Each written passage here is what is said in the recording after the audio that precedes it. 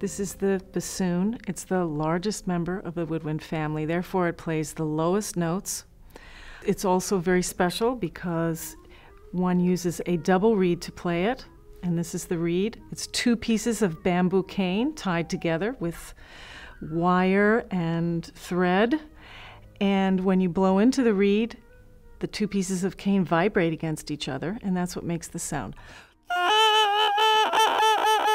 Doesn't sound like a bassoon at all, but when I put it on the end of the bocal here, those silly vibrations have a chance to travel throughout the entire instrument, and that's what makes the characteristic bassoon sound.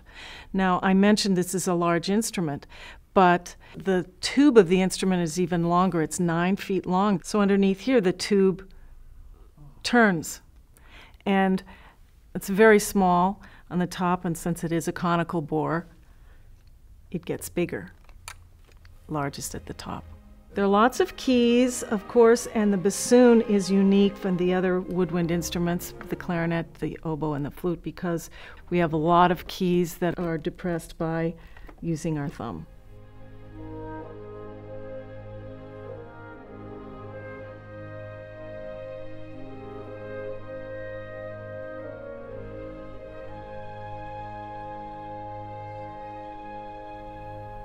One, 2, 3, 4, 5, 6, 7, 8, 9 on the left thumb, and 1, 2, 3, 4, 5 on the right. When I push this key, which is all the way here, then it closes the final hole for the instrument, and that's why it's the lowest note.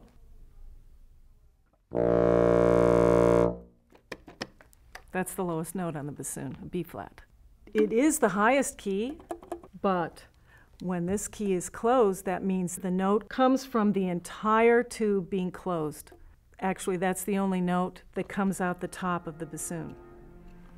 So if I play a low B flat and someone puts their hand over the top, the note won't come out. That's the only note that won't come out.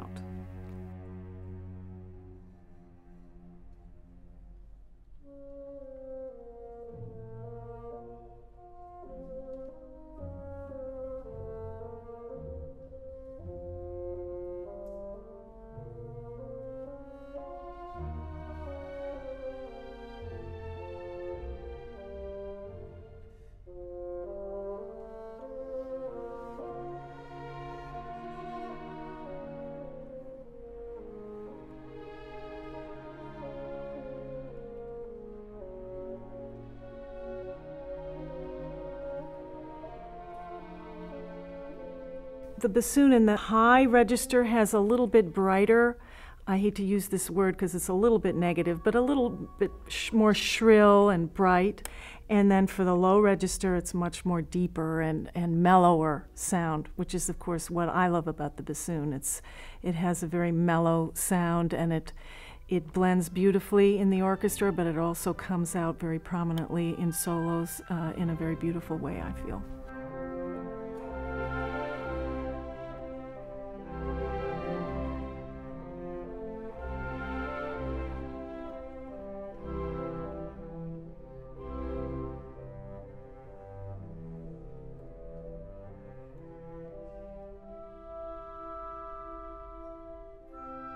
The bassoon has many roles in the orchestra, and a composer like Stravinsky wrote the wonderful Rite of Spring, starting with a bassoon solo with very high notes, and at the time it was written, it was rather scandalous, well, in many ways, but for bassoon players especially because of the extreme high register.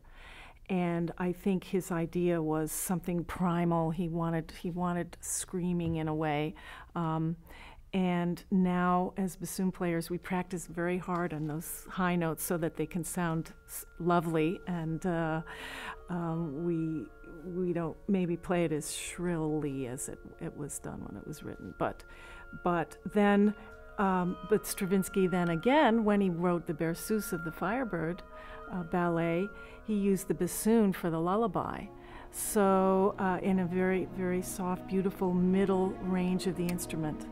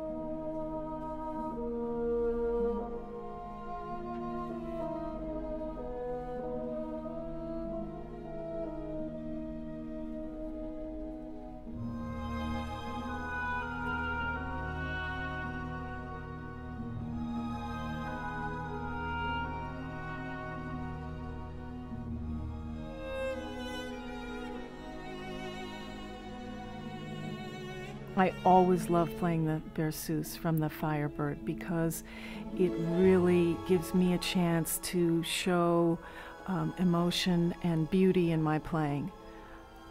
And so that's very special for me. It was one of the first recordings that I had as a child. My Aunt Linda gave me an anthology of recordings, and the Berceuse from the Firebird was on there. And I just thought, oh, that is so beautiful. So beautiful. I want to play the bassoon. And at age 7, I started playing the piano. And I loved to play the piano, but I didn't love to practice the piano. And I didn't have maybe a super aptitude for it, but I used to practice under pressure for my lesson coming up every week.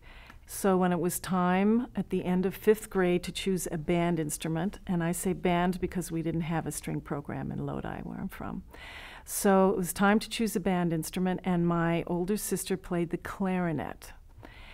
And even in this small town, they probably had 20 clarinetists in the band, and every week they had to have challenges for where they would sit, and they would fight about who got the first chair. And she said, Nancy, play the bassoon because we don't have any. So I thought, well, that's the instrument that I've heard and I loved, so this is the perfect choice for me, and I did. I loved it right away. My family did not love it right away.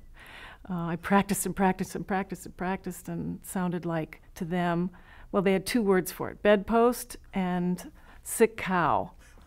Oh, I guess they had another word, foghorn.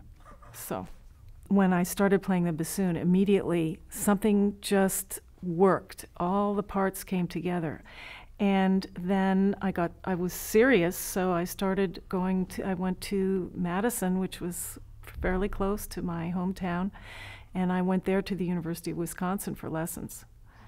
In 7th grade, 8th grade, age 13 and 14, I was practicing, and I loved it. And I also loved playing in the band, but then when I started playing in the Youth Symphony, which happened also very good, the Wisconsin Youth Symphony, which happened quite early on, then learning the symphonic music to me, then my whole world was opened. And being a bassoon player, it's certainly very important. In order to play Brahms, Shostakovich, Mahler, Bruckner, all these wonderful symphonic pieces, there are not solo pieces written for the bassoon by those composers. So it's wonderful to be part of a large group and play in an orchestra and have all that sound surrounding you. The bassoons always sit right in the middle of the orchestra, and it's been wonderful to play in an orchestra.